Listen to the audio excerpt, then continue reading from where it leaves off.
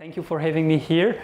So yeah, that was a long tour. I started last week in Milton Keynes, and I was in London, and then in Norwich, and then yesterday in Cambridge, today here.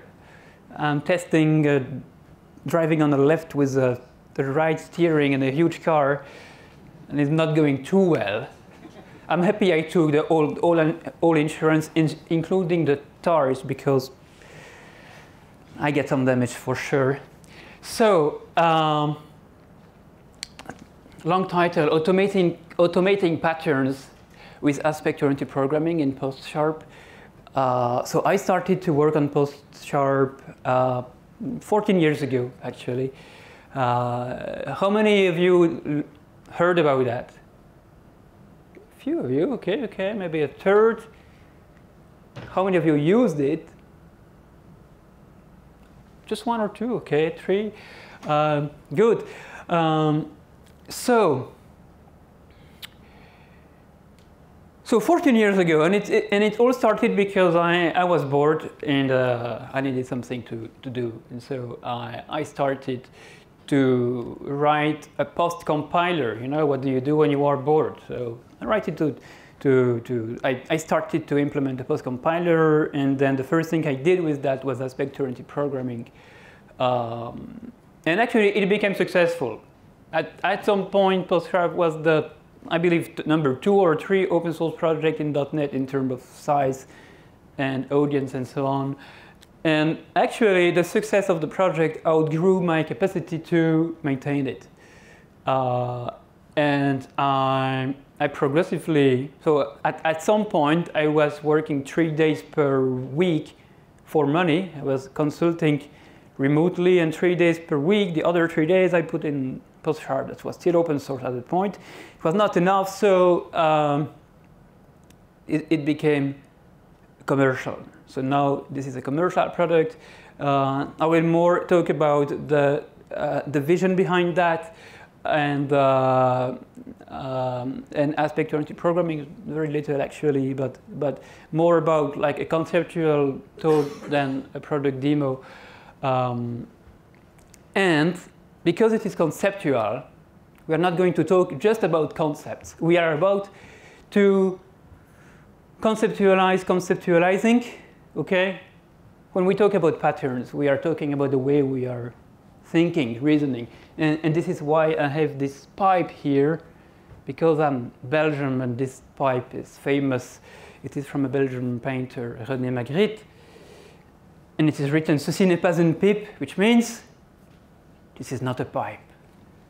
Okay, this is not a pipe. So let's think about the process, how we are thinking. It's going to be very intellectual. So, okay, many customers of PostSharp, but we will skip that. I will start with a language of patterns. So let's talk about design patterns, but from a cognitive point of view, not from a programming point of view, but cognitive.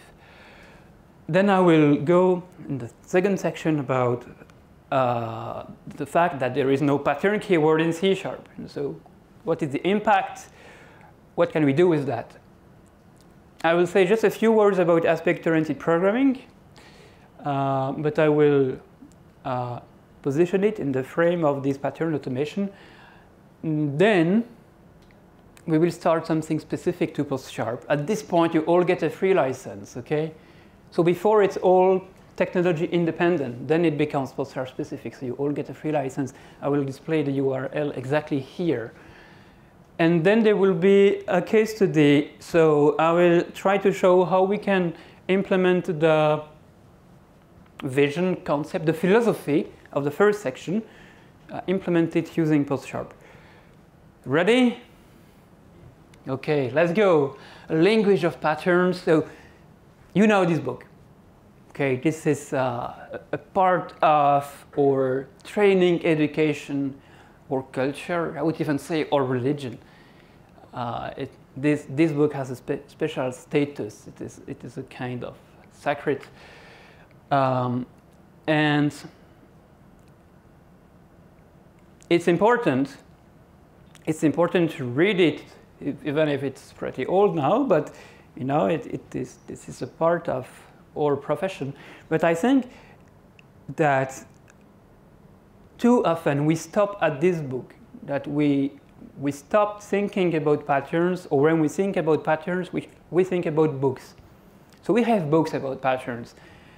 And what I want to say today is that patterns are not just things you find in books. It is a way of thinking about software. And if you have a pattern and it is not in a book, it is still a pattern, and you can still apply the same approach, the same thinking. So the source of inspiration of the Gang of Four, it was 18 years before the Gang of Four wrote this book. This was Christopher Alexander, an American architect, and he was wondering, he worked on this question during many decades. He wrote a lot of books about patterns. And he was wondering, how is it possible that any simple farmer could make a house 1,000 times more beautiful than all the struggling architects of the last 50 years could do? You should put that in the context of the 70s. And architecture, modern architecture, destroyed a lot of Western capitals and towns. The typical example is Brussels, my home capital. Complete districts were destroyed in the name of modernism and new buildings. And the architects were wondering, how is it possible that we implement something so ugly? And he started thinking about how communities, how societies accumulate experience with art. And he came with this concept of pattern. So I took this illustration. This is a village in Czech Republic. It is called Holaszovice. And you see this is beautiful folk architecture that Christopher Alexander had in mind. And it is beautiful. This is UNESCO protected.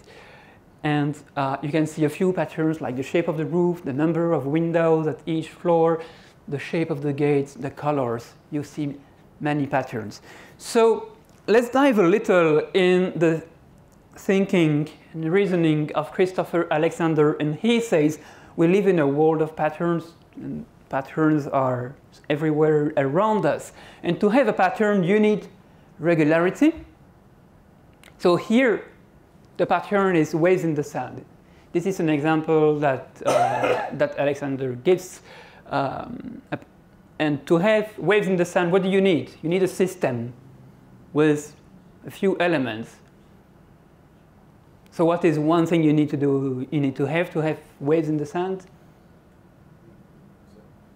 You need sand, okay? So some solid matter with some granularity. It doesn't work with mud. Does it work with mud? So, and you need something else. If you do that in the ISS, will you get waves in the sand? Gravity. You need gravity. And so when you have these three elements, the wind takes a grain of sand, and gravity brings it back. And this system of forces create patterns. But this is important for architecture, less for us probably, but he says there is regularity is not identity. So you are not building architecture out of repeatable units that you just assemble, because this was an attempt of the architecture of the 60s and 70s to do architecture based on repeatable, not patterns, but say units that you just put behind, and you create an array of, say, flats just by assembling. So this was a positioning against that, but let's keep that and just consider the other thing, the complement, and this is variety. So here is a pattern in macrobiology, and we pretend there are no single pair of human beings that are exactly the same. And let's take now like another step in the philosophy of programming languages, but I pretend this couple here, regularity, variety, is essential to the way that programming languages are designed. So if we take the first programming language that was designed for humans and not for machines, so not assembly language, which is done for machines. So the first language was Fortran, and there was Fortran 1 that had basically the variables and instructions, but then the first feature they introduced after that was procedure, and it became procedural programming. So how do we encapsulate regularity in procedural programming? And the answer is in the question. In procedural programming, how do we implement procedure? Procedures. Yeah, how do we implement regularity? Yeah, when we have repetition, we do a procedure. How do we inject variety into that procedure? Variables in Fortran 1 or 2, and then parameters. But you are right, in the first version of Fortran that supported procedures, there were no parameters. So this was through variables. And then we had to wait. Well, they were parameters later, but the first language that had what we call the stack, it was Lisp. And then you had local scopes, because previously everything was passed through global variables, actually. There was no local scope. So, okay, object-oriented programming. How do we encapsulate regularity in object-oriented programming? An object, okay. How do we add variety? Well, parameters, it is still the old paradigm, so there is no a new way. Well, classes and objects, this is the same, but I would say inheritance and overwriting a method. When you have a virtual method, you have the regular thing.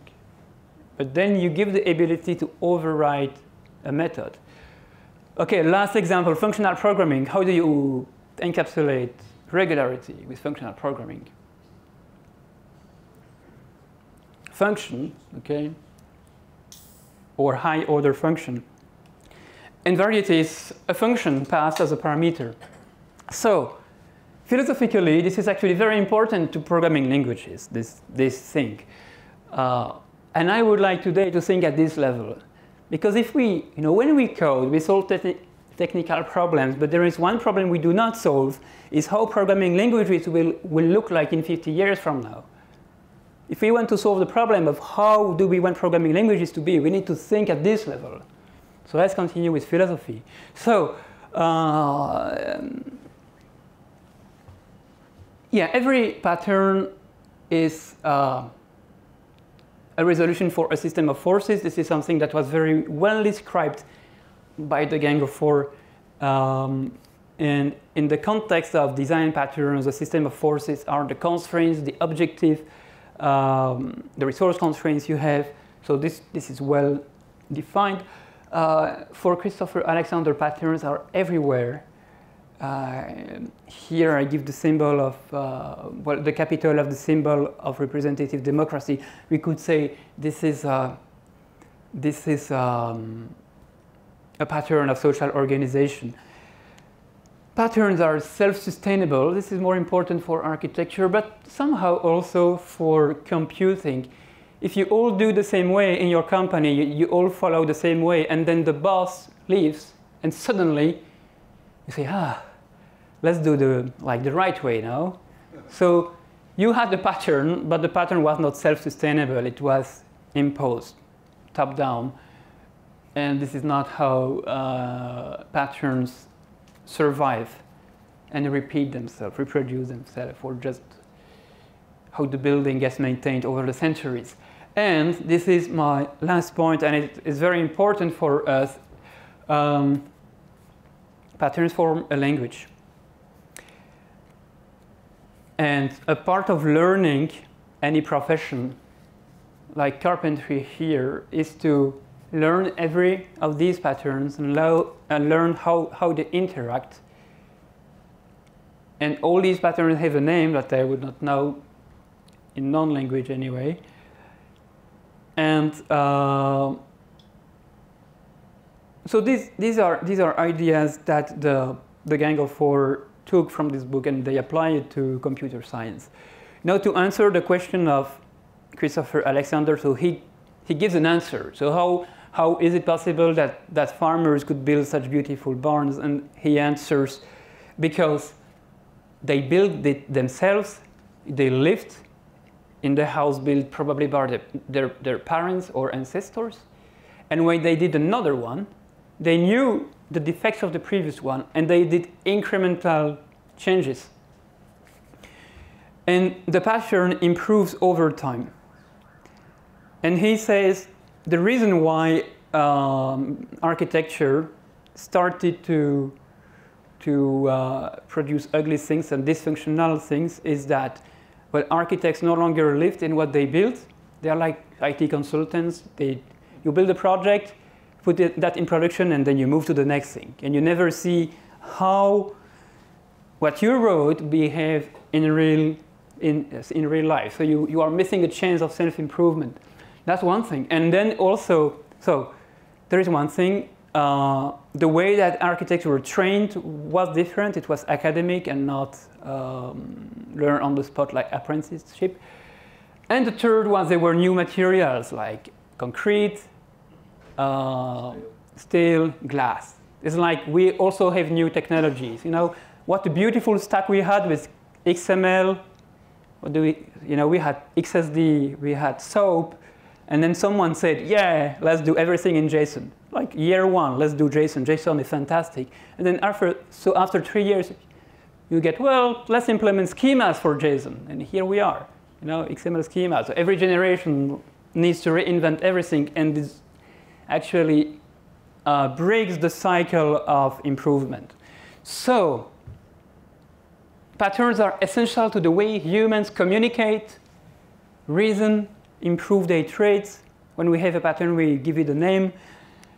And patterns belong to the people. They don't belong to books. So it's OK if you have a pattern inside your company, you give it a name. And don't be impressed if someone tells, well, it is not in the Gang of Four book. Yeah, it is not there. You know, their job was not to define like what would, you know, the whole universe. It was just to introduce a very useful work of Christopher Alexander to our industry. Okay, and now I will attack another myth of many developers, maybe of our whole community. The myth says that programming is a mathematical activity, or it is something technical. And I would like to take another point of view here. And so what do you believe is the most limiting factor when we program? When we program, say, like business applications, what is the scarce resource we need to cope with? Excuse me? Lack of requirements. Lack of requirements.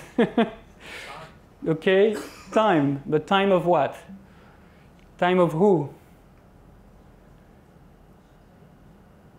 Time of the day. Time of the day. Okay. Well, I like this answer.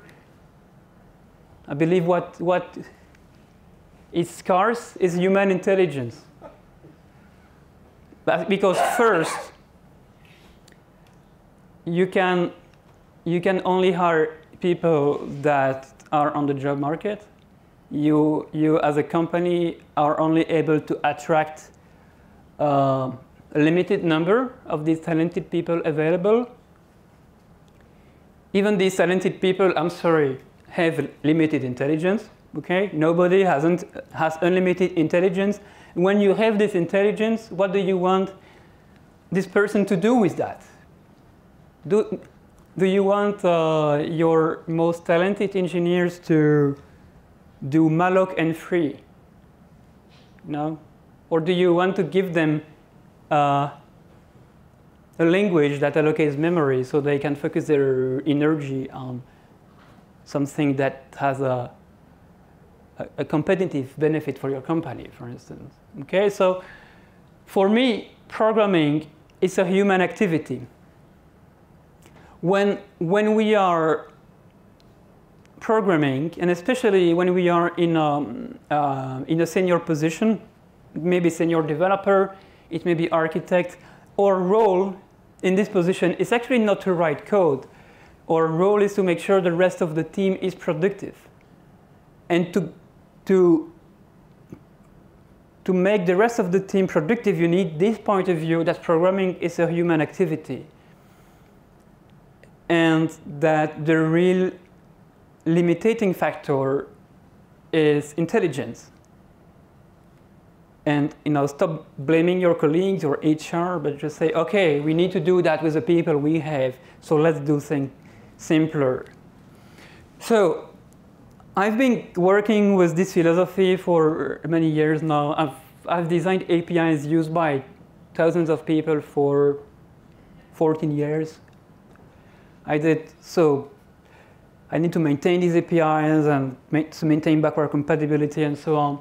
So there are a few principles that I like to apply. An API is a user interface. But it's a user interface for other developers, and developers are human beings. So all you know about user experience, it's also valid with APIs, and you need to pay attention to the way that your API will be consumed. So if your API solves a problem, it should be in the terms, it should be explained and exposed in the terms of the consumer of the problem, and not how the problem is solved, not the implementation. This is the gap between the implementation and the problem solved, is the abstraction. If there is no abstraction, your API has no value. So this is a UI for developer. Take the same state of mind. An API is a language extension. Specifically, this is an extension of C#. If you design an API for C#1, it will be very different than for C# 7.3. Even with small language increments, you will find that the API is better expressed a bit differently. But a language extension also means that people will start talking to each other using the terms of your API. So your API creates a vocabulary. It creates a grammar, how these concepts go together. So it's useful to use analogies. For instance, if you design an under-redo system, as I did, I figured out it was good to have a concept of a recorder, because it's easy to say this object is recordable, and it records itself into this recorder. The choice of names is arbitrary, but find something that makes sense from a cognitive point of view, so people can talk about that, and you can explain that easily. Use relevant level of abstraction. Don't ask people to do low-level memory management if you are doing, I don't know, UI applications, for instance. Also important is humans will do errors, all will do, and you need to cope with that. So when you write the API, you should wonder what is the desired behavior in case of error of the developer. One example was, comes to my mind just now, but there were a lot of bugs with buffer overruns, because the first versions of all these APIs with strings had no length parameter. It was supposed that the string was 0 terminated. And there were a lot of bugs and security holes because of that. And so the next generation of APIs had a new parameter with the capacity of the buffer. Or another example, well, I will give it in the second part. But if you are doing, for instance, multi-threading, what is the best option if a developer, say, forgets to take a lock? Is the best option to have a random data array that appears with 1 chance on 1,000,000, or is it better to have a deterministic exception that they can fix immediately? You decide. But that's an important point when designing for other people, is to realize they are going to make mistakes. And additionally, for our own company, when they will have problems, they will call us. And they call for free, but we do not provide support for free. I mean, we have cost in providing support. So it is in our interest to make sure that the errors are discovered soon, it is easy to diagnose, and so on. So, and then maybe the most important thing, if you want to remember just one thing, it is iterate the name code document cycle at least twice. So normally, when you start coding, you don't know yet what you will end up with, unless you are coding based on the specification. But if you are coding, you know, like developer without specification, you would figure out some name. Say, okay, set items. And then you implement things, you code, and then if you write for other, you need to write an example, how the code is supposed to be used. And then to document. And when you document, you say, the set items method adds the items to the list. And then you say, well, wait. If the method adds the item to the list, it is not get items, but it's for instance, populate list. And you change the name. And it's important to do that before you release the RTM of your API, because if you are well-mannered with APIs, you are not going to have breaking changes in small, minor releases. So I take honor in documenting all the APIs that we write as a team. I actually want to document them to make sure I understand them and I can rename. And I would never publish a non-documented API just for this. Okay, so let's be a bit redundant. Back to Che Guevara. So if it is repetitive, it deserves to be treated as a pattern. Okay, there is no, it doesn't need to be described in the book. Patterns build languages. Languages enable cognition, communication, reasoning. Programming is a human activity, so that means programming is about talking to colleagues. Writing code is not only writing something that is executable, but writing something that another colleague will read, maybe will need to understand 20 years from now. So it is not principally a mathematical abstraction. And designing a framework, an API, an architecture is to design for humans. You know, the machine really does not care. The machine would execute anything. But your fellow developers, especially those whom you will not know because they will come after you will leave, they will appreciate a well-designed framework architecture. And so now we take it for granted that we think with patterns. I've taken all this time to just tell you that. But the problem is that we don't have a pattern keyword. So the languages we are building with, you know, force us to implement manually the patterns. So we have a pattern about how to implement notify property change. We know how to do that. But the compiler cannot do that. So actually we are building everything with bricks and mortar instead of having bigger bricks. And the result of that is boilerplate code that, if you know it from all these features like notify property change, undo, redo, code contracts, logging, transaction handling, exception handling, multi-threading, security, audit, caching, you could find other. These are the most typical. So the idea is that you have a design pattern. Design means that you know how to write your code, but you still need to write it. So there is an abstraction gap between the reasoning of software developers and the language. That's typically what you get. This is not typical. No, this is exaggerated. Green is the nice code. You don't need to read everything. Just look at the colors. This is the useful code, and then you have the boilerplate for transaction handling and so on.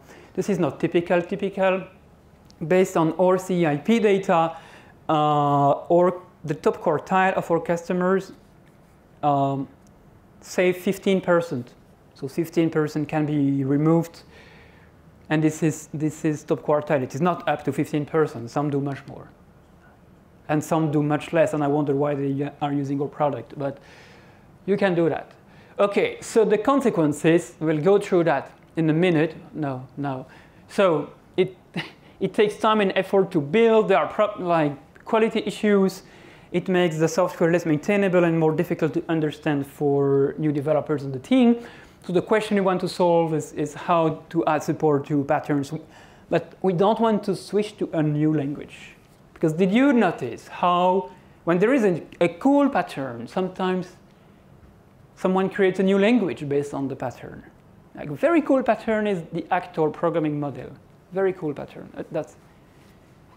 And you know one language that was built for the actor pattern? That's Erlang. Erlang.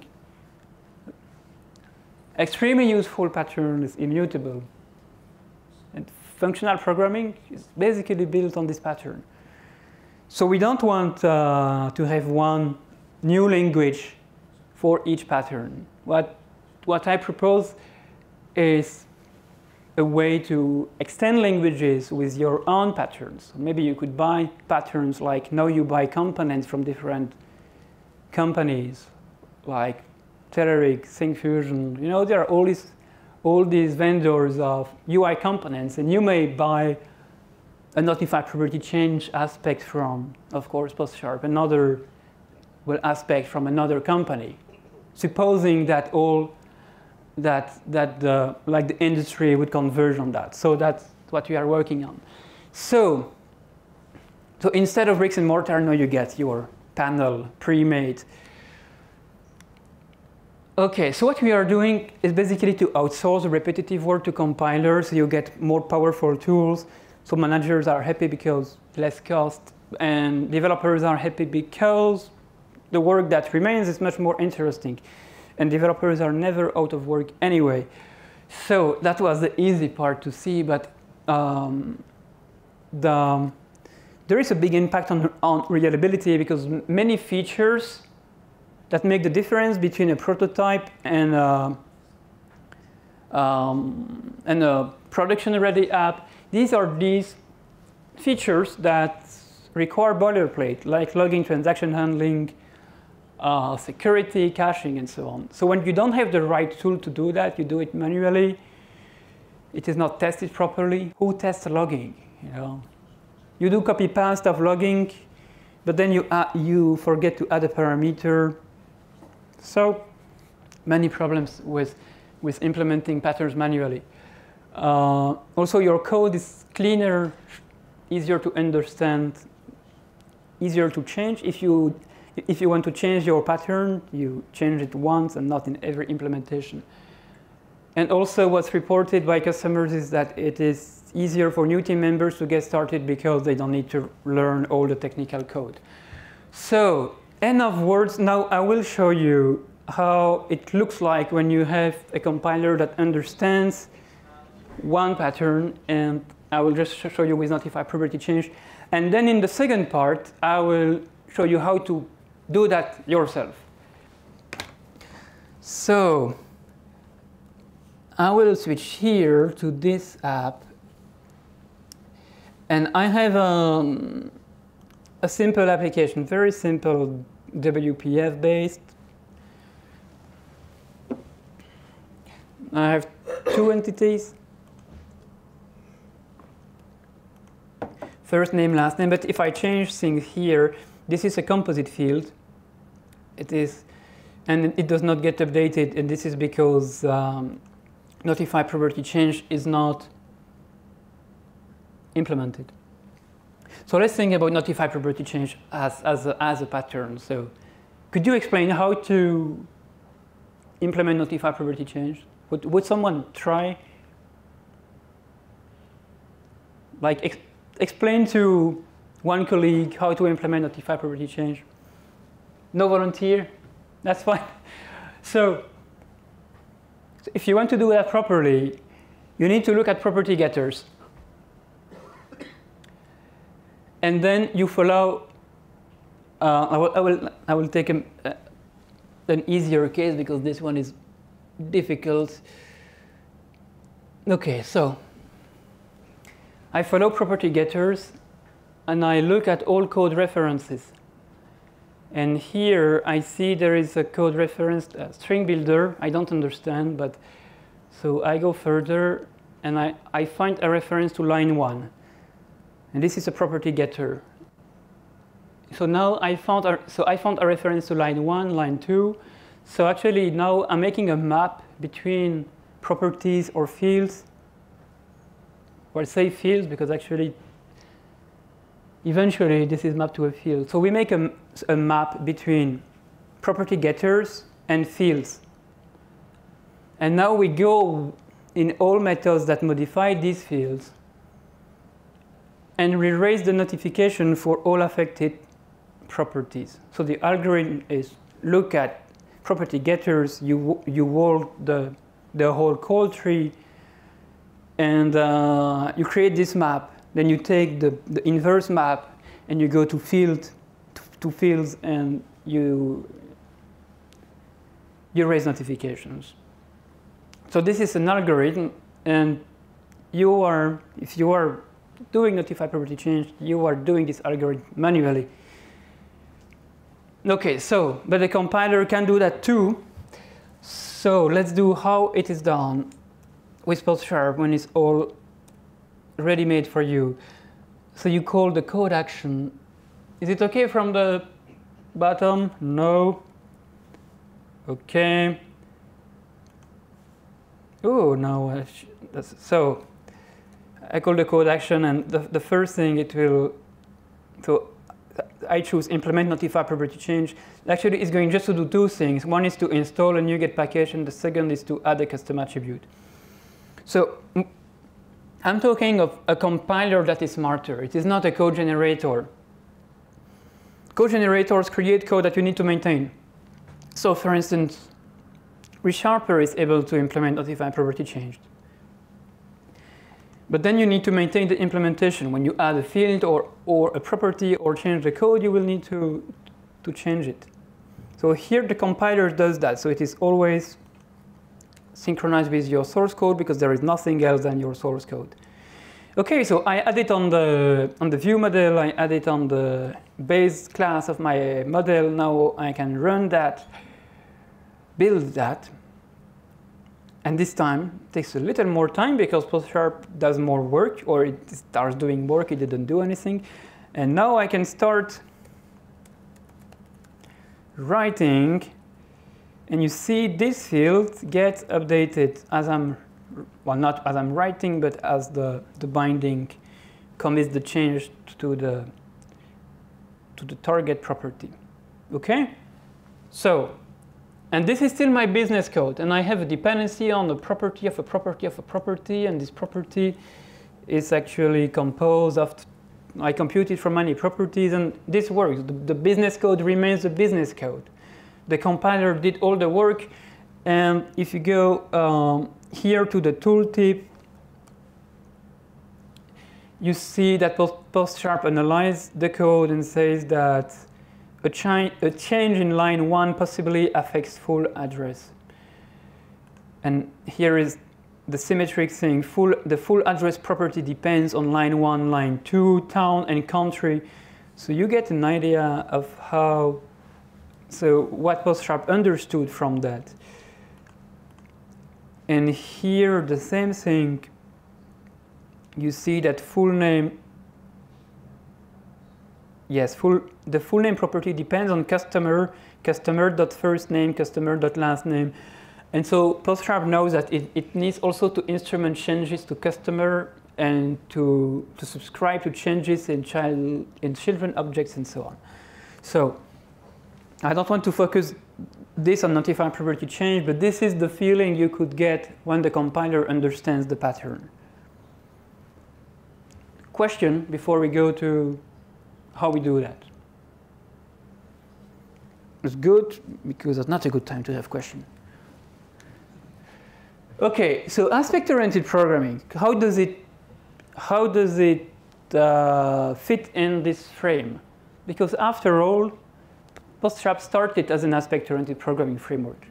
So the goal is to automate the implementation or the validation of of design patterns. Let's start with what I did not say yet, and this is analysis. They are patterns that you have in your code, or you want to have them in your code, but they cannot be automated. A typical example is when you write, say, a large business application, and you have a concept of a business rule. And maybe your business departments, they invent new business rules every quarter, every week to test new things. So you want it to be a pluggable concept. So as a member of the architecture team, you may say, well, business rules are going to be pluggable through, say, MEF, if it is your dependency injection framework. So these are going to be MEF components, but actually business rules, I want to have one instance of business rule per document to validate. So I need a factory, and the real MEF component is going to be the factory. So I want each business rule to have a nested class named factory. The factory class is going to have an export custom attribute for MEF. And additionally, the business rule class is going to be named business rule, or something business rule. So I have a set of conventions, and I would like my whole team to follow this.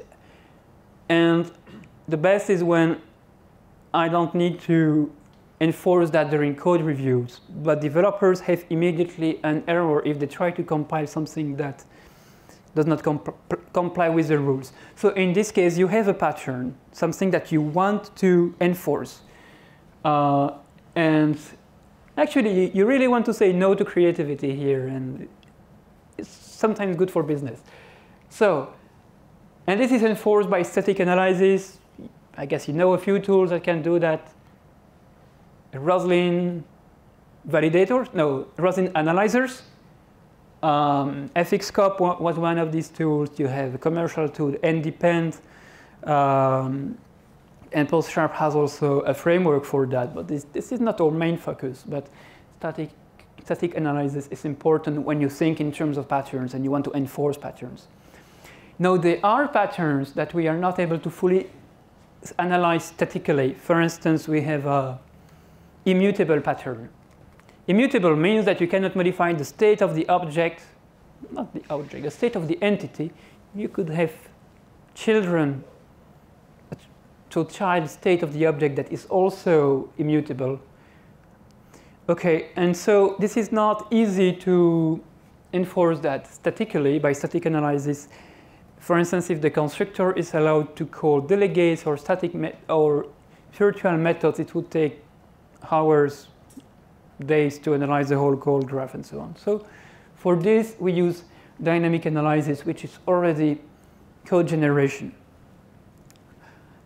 So, and for code generation, aspect-oriented programming is a very interesting technology.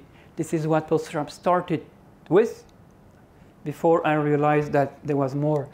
So, now let's switch to the way of thinking of aspect-oriented programming. So, separation of concerns is what we want. When you write code, we want things to be nicely separated in assemblies, namespaces, classes. A nice separation of concern, this is what we want. This is a property of the solution domain of C#. It is not the real world.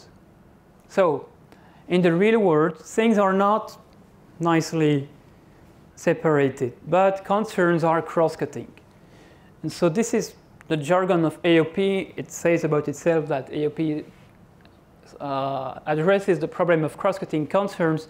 So for instance, transaction management cross-cuts customer management and order management. That would be an example. So aspect-oriented programming solves this gap, and they take this approach to explain it, which I believe is poorer, I mean less rich intellectually than the design pattern approach, but actually this was done in parallel at about the same time in the early 90s. So this is aspect-oriented programming. And to achieve that, to bridge this gap, Aspect-oriented programming first defines what is an aspect. So an aspect is a collection of transformation. So if you want to implement, say, transaction handling, first you would describe this to a colleague or to a rubber duck, and you say, rubber duck, to implement transaction handling, you will add a try catch to the method, and before the try, you would open the transaction scope. When inside the catch, you would roll back, and when it succeeds, you will commit. Okay? So then, actually, what you did, you can tell it to the compiler. You just described a transformation of code. So this is an aspect. The second thing is that you apply the aspect to code. So the aspect with PostSharp is a custom attribute. In the beginning of AOP in Java, there were no custom attributes, so they were described in separate files. The key point is that aspects don't know too much about the target code, and the target code doesn't know too much about aspects. And therefore, there is a separation between the target code and the aspects. And this is the way it should be done. I've seen some customers creating, for instance, one specific aspect for every single method, and that's not why this was designed. It was designed to separate the concerns between business code and target code. So there's this concept of reducedness between the aspects and business code. So AOP in .NET. So PostSharp has been there since actually not the beginning, but since 14 years. There were frameworks before PostSharp, but they did not survive generics. They were written for .NET 1, and generics were very difficult to implement. So no framework survived generics, and I wrote PostSharp directly with generics, so I was lucky enough. So there are many PostSharp clones. Some projects even name themselves PostSharp clones. I don't think there is one really maintained now. Quite often, their maintainer works in 1-2 years and then it stops. But there are two solutions that we can use and are stable. A good idea to use them, actually. These are the ASP.NET action filters. So you know this thing that you can add custom attributes to your controller or to your web API, and the custom attributes implement some behavior. Or you can add, you can use dynamic proxies in dependency injection framework. So dynamic proxies, they get between the consumer of your code and the implementation. So when you ask the dependency injection framework for an implementation of the service, it will generate a class dynamically using system reflection emit. And this class would implement the interface, but it would call, typically it calls a chain of responsibility, so you can plug aspects. So, and I think all frameworks can do that. So the difference between PostSharp and the rest is that with PostSharp you can add aspects to all methods.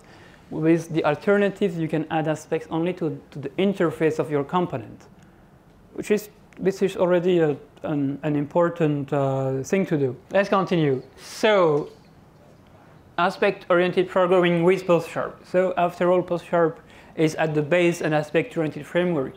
AOP is the technology. Pattern automation is the vision. So, did I tell you that? We are based in Prague. I came from Prague, I'm Belgium. I told you that we are 7 employees. That's 4 full-time developers, 5 nationalities. We have no salespeople. It's just me here trying to convince everybody. Yeah, we are just doing PostSharp. This is no consulting or no services, just licenses. So now, technically, PostSharp, this is the map. So don't worry about the SDK. You are not supposed to use that. Maybe you would like to use that, but that's the low-level stuff. It's very difficult. It takes months to train someone on that. But for customers, we have the framework. And we have two frameworks. The difference is a bit artificial. But the aspect framework is to modify your code. And inside this framework, you have aspect primitives. These are the basic bricks from which you will build transformations. You have, then you have a way to use many bricks to do more complex transformations. Not just one transformation, but 2, 3, even more. The architecture framework is to validate the code, but validating the code is basically just analyzing plus writing a message. So writing a message is simple, and so you get the tools to analyze your code. I will show very little of this. And based on these frameworks, we have libraries of ready-made aspects that implement well-known patterns, some in books, some not in books. Logging, notify property change is the thing I have shown before. Dependency properties, attach properties, code contracts, commands we do, it's not written there. So this is for example. For threading, we have threading models like immutable, freezable, synchronized, reader writer synchronized, thread define, deadlock detection, thread dispatching. Then we have caching, and we have parent-child visitor, because it's useful for threading and for undo redo. Where is it? There is no undo redo. We have undo redo also. So this is PostSharp. So you got the license for everything. And today I will talk about the aspect framework only. So what are the aspect primitives? What basically the transformations, the abstract transformations that you would get started. The small Lego bricks. So on methods, you can add a try catch finally, or you can add an interceptor between the caller and the implementation. On fields and properties, you can intercept them and you can validate them with parameters. You can do validation only. You cannot intercept a parameter. On events, you can intercept adding, removing, firing an event. On type, you can introduce an interface, introduce a member, execute code when the class is fully initialized. You can also add a manage resource to the assembly, and you can add custom attributes to anything. So these are the basic transformations. There are a few different things, but this is really the most important. And based on that, you will do real aspects. So let's start with the easiest aspect. This is onMethod boundary, which adds try catch finally. So your aspect class with onMethod boundary, it has these 4 methods called advices.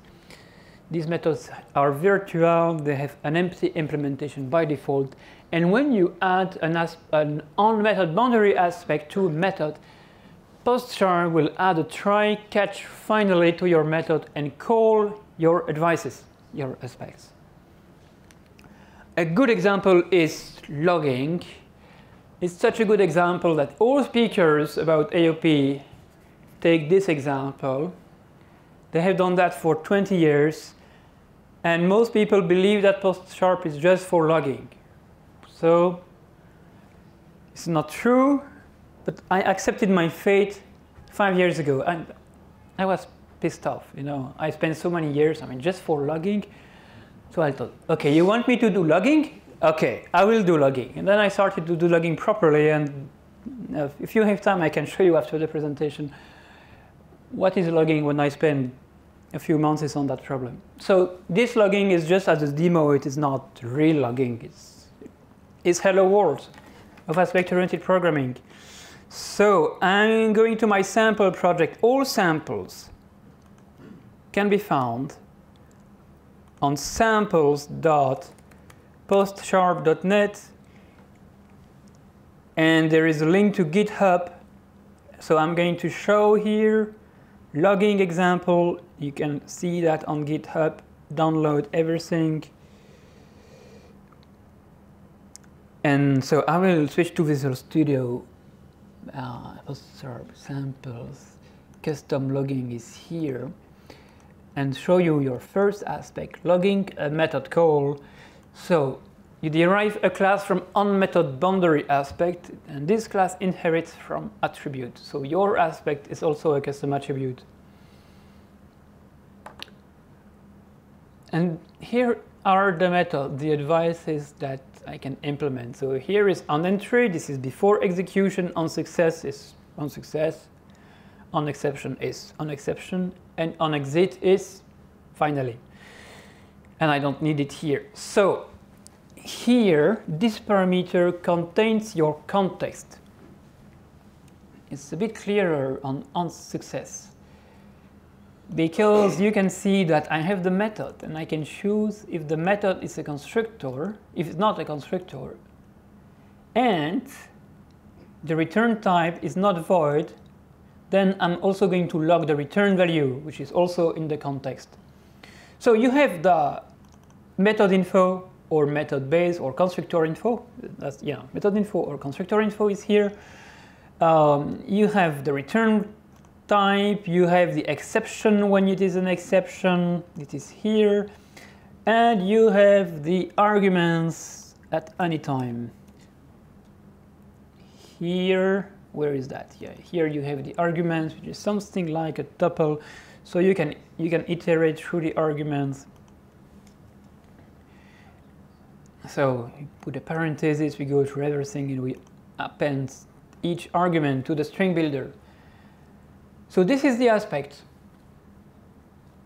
But remember, there are two things. You need to create the aspect, but then you need to apply it to something. And here, what did I do? Oh, I will undo that. I did that at the previous demo today. Let me undo that. Okay, so I apply this to everything, to the whole assembly. And then I remove, you see I'm excluding that from the aspect namespace, because if I add logging to logging, I'm just doing nothing else than logging until my computer comes out of power. Or disk space, probably. Anyway, so I call that multicasting because when you add to an assembly, it's going to add to anything inside, all fields, no, all methods, because this is a method level aspect. But then you can control it, and you can say, I don't want this namespace, or I want only public methods, or I want only public types. We can use naming conventions. So there are these two things. I have the aspect, I add the aspect to everything, even property getters, which is terrible. You should not do that in production, really. Don't add logging to property getters. And here is my Fibonacci example. You see I have the method name, type name, dot method name, with the parameter values and the return value. What else could we expect from that code? You see in IntelliSense here that log method is applied here. So even if you don't see the custom attribute here, you can still understand that this method is being logged because of IntelliSense. So interesting to make the distinction between a method and a method body. Method body are the instructions of the method. So when you add an aspect, an interception aspect to that method, it has one advice on invoke, which is the interceptor method. And then the advice can do stuff, so do a cache lookup or call dispatcher.begin. And then it calls proceed, and proceed actually calls the method being intercepted. So how can the aspect know which method needs to be invoked? Actually, we now need to expose that method under an interface. So we create this binding class which implements the interface iMethod binding, and we replace your original method by a call to the aspect. To the context, we give a pointer, a reference to this singleton binding class, And now the interceptor can call the original method or the next aspect, because it creates a chain of responsibility to invoke your method. So this affects the stack. If you have an interception on Fibonacci, you would have one or many stack frames for every single method call. And a good example is auto-retry.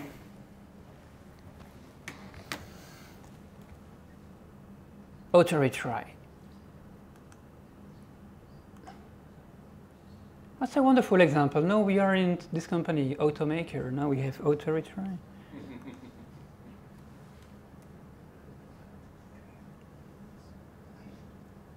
Okay, and I shouldn't. Let me start with showing the aspect. Auto-retry. So this time we inherit from method interception aspect, and it has this method on invoke. Let me start with the synchronous implementation. On invoke. And this is the call to proceed to intercept, to call the intercepted method, and we have the for loop. So now I will step into everything. So I call download file, and I'm directly inside the aspect here. Okay, when I call proceed, and here this is the non-prettified stack. So this is actually what gets executed. So to answer your question, I will go back to zoom mode, show the stack. So you see here, this is download file. This is the original method. And you see now it is gray because actually your method no longer contains your code, but it contains compiler generate code. On invoke is your aspect code, and you call proceed, and proceed calls the binding class, which eventually calls your original method body. Now when you enable call stack cleaning, it looks better. But this is what actually gets executed. Did it answer your question? Yes. Okay. So let's continue. I'm writing a message, no need to step into that.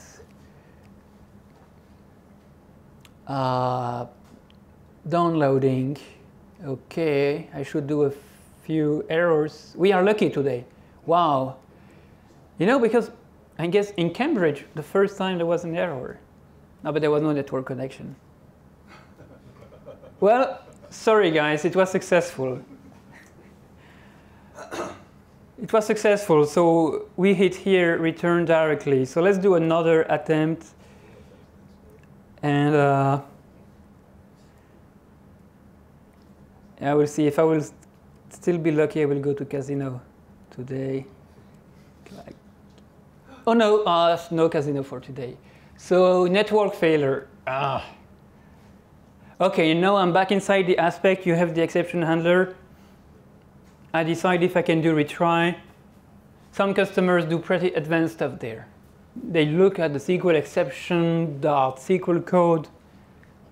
They look which SQL codes are worth being retried. So you can do intelligent stuff here. So you see here, actually, aspect-oriented programming, this is object-oriented programming. But the difference is that we use technology to automatically bind or inject this behavior into your business code. This is done at compile time. And this is why your business code remains simple. You don't have the auto-retry in not here. No, not here.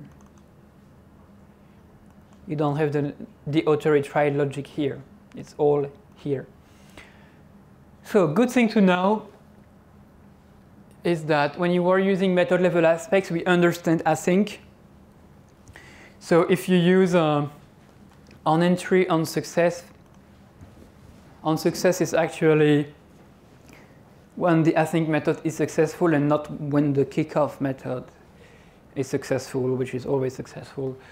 And with auto-retry, you have another overload with method interception, you can implement on-invoke async, which is then an async method, and then you call await proceed async. So when you do caching for an async method, you would have both implementations. You would have the implementation for classic methods and for async methods. So welcome to doing everything twice.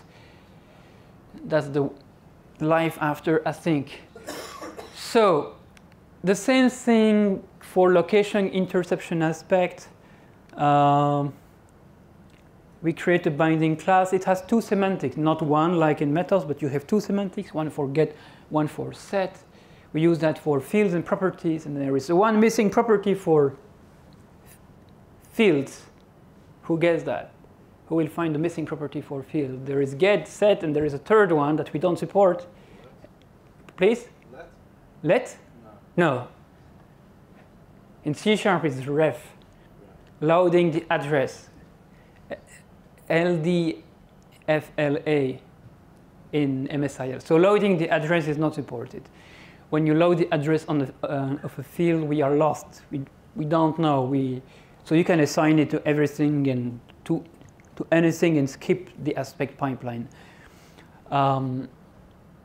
So get and set. And I have a very quick example here, and it is to normalize a string, because often users are very undisciplined and they put spaces before and after, and sometimes even worse things. I need this. And so I would like to trim the string whenever it is assigned to my field. So this is simple. You do a location interception aspect, and you implement onSet value, and then you cast the value to a string, you trim it, you lowercase it, you normalize it, interline, whatever you want. And then you call proceed set value, which calls the next node in the chain of responsibility of assigning the field. And guess what? It works only with strings. And this is important. And remember the first part of the presentation when I was trying to be intellectual and philosophical about language. So we have a new element in the language, normalized string attribute. And it works only on strings. So it has a grammar, a context in which it is valid. It's still simple, but the code to enforce that is simple too. So when you have some assumption about the target code, it is much better, rather than to let this result into a cast exception, it's much better to implement compile time validate and to check at compile time that the type of the field or property is indeed a string. Otherwise, I will write an error message where the line, the file and line is the same as location info. This is a severity, the code of the message and the text. How do we apply aspects to code? I've shown two ways already, and one is multicasting. This is a declarative way. You add the custom attribute to your code, to assembly. You can add it to an XML file. It works exactly the same way. And then you filter by naming conventions, you filter, or namespace, or you filter by modifier like public, private, protected, virtual, abstract, non-abstract probably. You say that it's valid only on fields or only on properties or both. So this is multicasting. That's one way. The first way, but the zeroth way is to add directly to the method or field where you need the behavior. Sometimes you need to multicast, like logging is a typical example. Sometimes you need to be picky and pick one by one. Auto retry may be a good example of something that you don't want to apply to all your methods. So another tool you have is aspect inheritance. So you add it to the base class. Remember how I added notify property change to my base model class. So typically when you want notify property change for one class, you want it for all derived classes. So we have aspect inheritance too. I will skip that because I've done that. And then you have aspect provider, and this is very, very powerful because it allows you to analyze your code from within the compiler, within PostSharp here. You have access to your code via reflection. So this is the target of the custom attribute where it was applied. And so in this case, I cast it to a type, and then I can go a query over reflection. Filter methods, look for specific custom attributes, look for more difficult properties, whatever is needed for your case. And then eventually you return a set of aspect instances which tells, I want the check license aspect to all methods that have this obfuscation custom attribute, for instance. Very powerful, and it also allows you to add a layer of abstraction between your API and your implementation. I will show you that in a minute. So these are, and it is very quick. Now this is just to give you an idea of what you can do with PostSharp. Now you can use these concepts to build language extensions. And here I'm switching between technical view, and now I'm back to a more cognitive view. So let's take serialization, for instance. We know serialization since .NET 1.0. You have the serializable attribute and you have non-serialized attribute. So this is a kind of an extension of the language. Actually, in C#, it is not a custom attribute. This is a well-known attribute. It does not compile into a custom attribute, but to a flag of the CLR. So this is really a language extension. The same with XML serializer. We have another set of custom attributes. Now we can build sub-languages, like for caching. We can have a custom attribute that adds caching. Then you will have a custom attribute that configures caching, a custom attribute that invalidates caching for another method. So you have a family of custom attributes. These are the nouns. Then there is grammar between them, how they relate to each other. How do you make sure when you have an invalidate custom attribute that it invalidates something meaningful? You will need to validate that it invalidates something that is cached. So this thing actually, you are introducing new things in the language, and it has a grammar, and you need to validate at build time if these attributes are used properly together. So we have that also for threading models. You can mark a class as immutable, as freezable. You can mark a collection as a child, which means that it will be affected by the same threading model as the parent class, and so on. So it's not just about how we do stuff, about technology, but it is about the language we are creating and the way people are going to use that. And I will take one case study. It is a good example. It's pretty simple, but you see that it gets complex actually very quickly. Authorization. Let's take a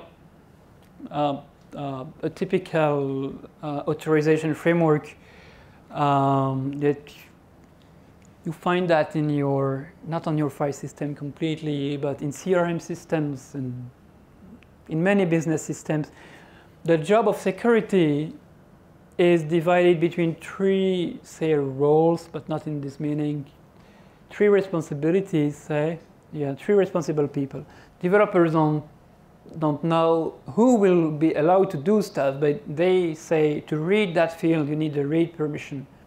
But to read this other field, employee salary, you need read personal info permission.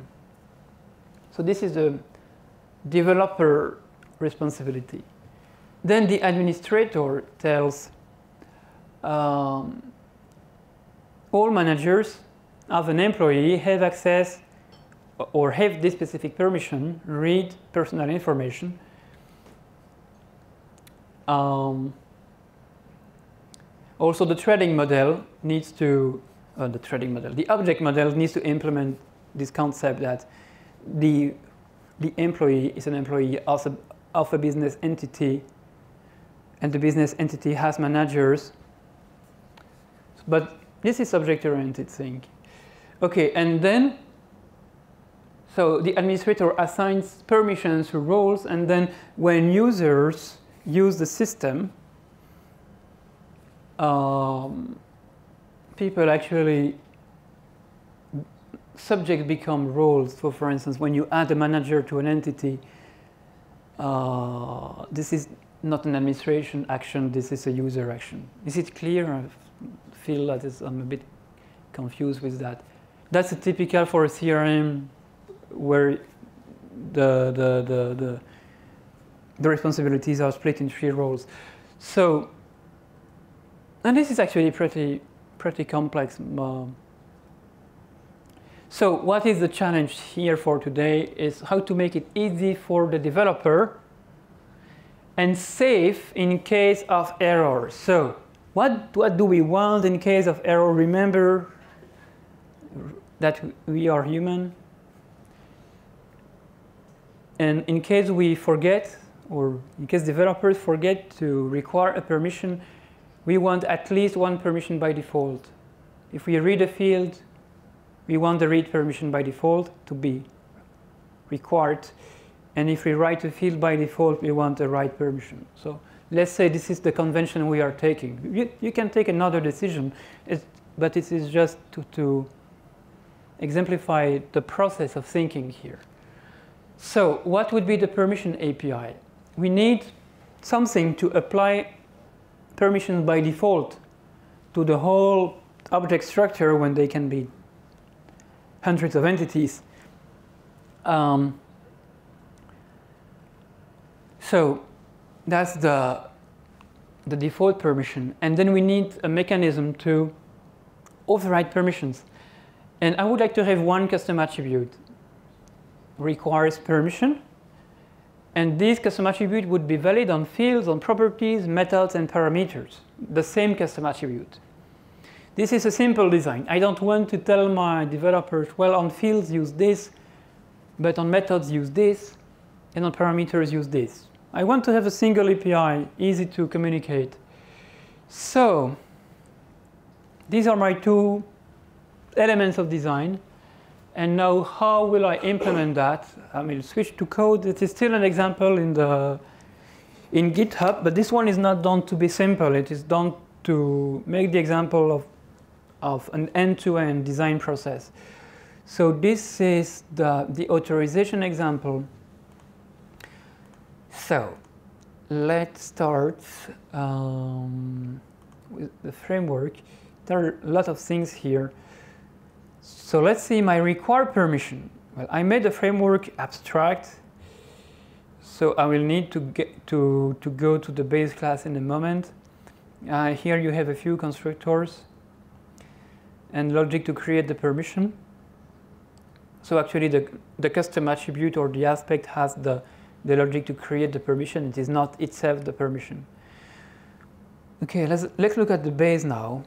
So you see, this is not directly an aspect. This is an attribute. It is just a normal attribute, but it is an aspect provider. And the aspect provider basically here is doing a switch case according to the target element. So when the target element is a method, I will add a method authorization aspect. When it is a property or a field, I will add a location authorization aspect.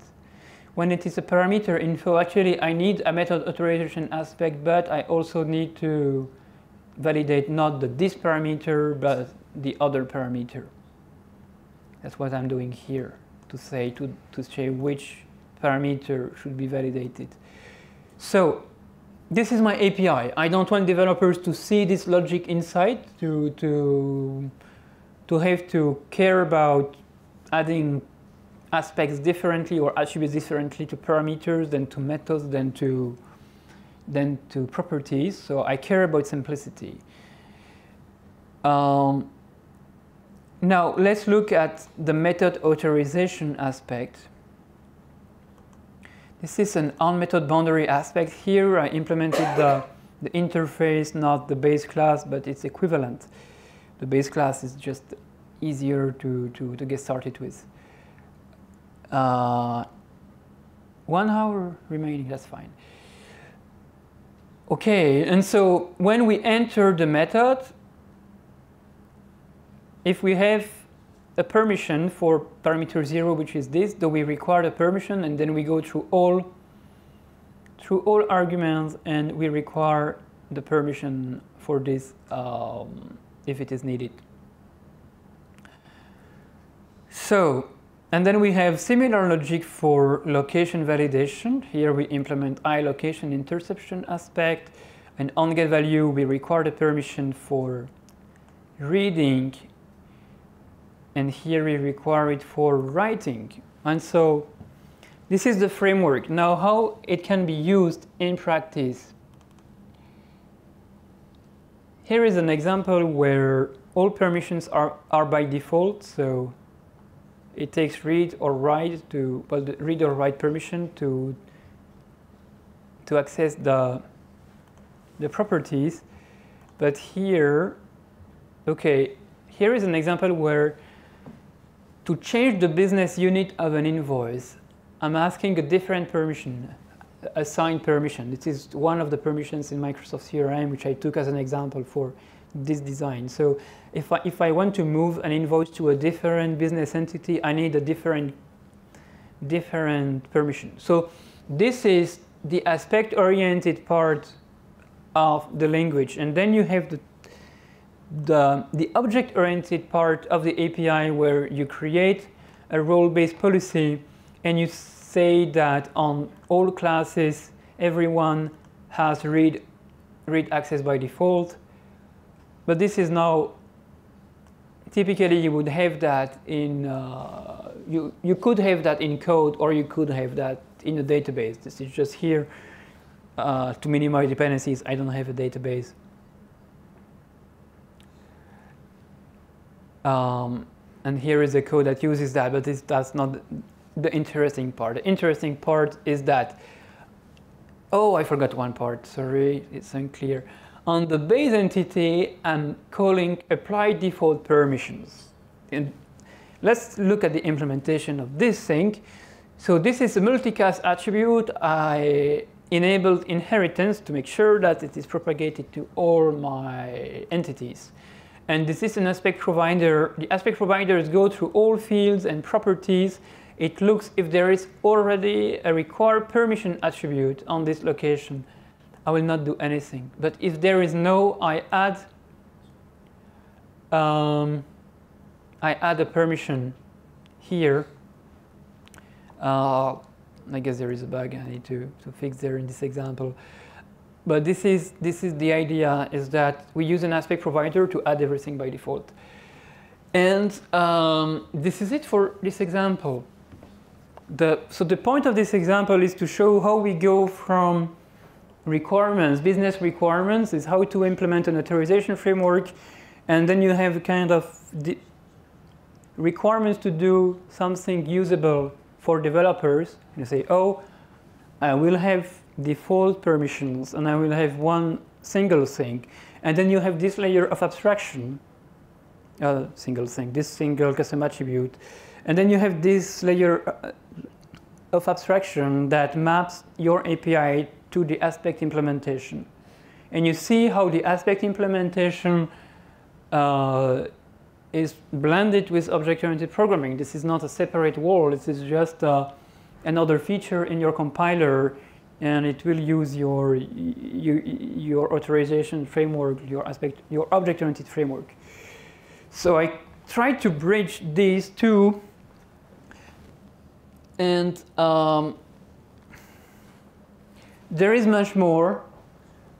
So I've shown something little about the aspect framework. I didn't talk about what happens when there are many aspects on the same